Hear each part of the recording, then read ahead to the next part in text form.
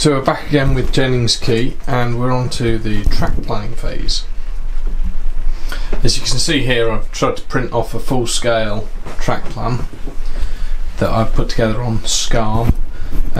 Small mistake, somehow I'd managed to make my plan, I don't know, 80mm bigger than the baseboard I already have, but because it was a straight section in the fiddle yard, I've just folded the paper, get it out of the way. From this, I've tried to trace this onto the original baseboard. If you see here where it's a dotted line, it's because this is double track, and the spacing will be dictated by the points and the correct spacing for double track.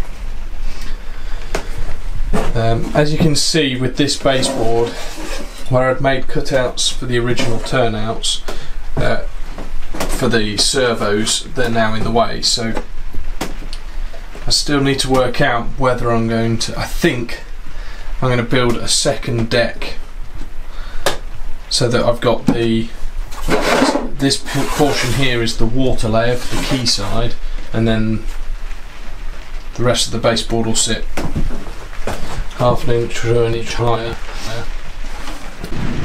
So now you can see the skeleton frame I'm going to have at the bottom, and this is an important reminder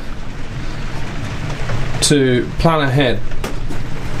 When I built this original skeleton, I hadn't actually finalised the track plan and checked it, and I ended up with a point motor right through the middle of this. The construction method will be the same as before, which is pocket holes. It's just putting together a frame like this really easy, and then I will glue it as well, and then I'll put a plywood top on, same as I did before. I've got some recycled ply looks about 6mm thick, and that'll do for the top. I'm just going to run over the most complicated bit of making this second baseboard, which is the front edge, which is profiled for the dock area. Now I have measured it up, cut an angled joint, there and there, made all the pieces. Now I'm going to use the pocket holes, which you should be able to see here and here, to help clamp it in place, but it's mostly going to be held together with glue. So to make sure it's all in the right place, I've clamped everything down to the frame.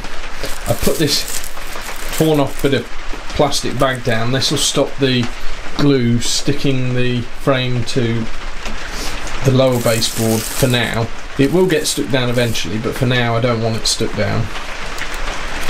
So whilst it's like this, I'm going to glue it into place there and there, use the pocket hole screws to hold it in place, and I'll get it all clamped up, and then I'll be able to carry on making the rest of the baseboard.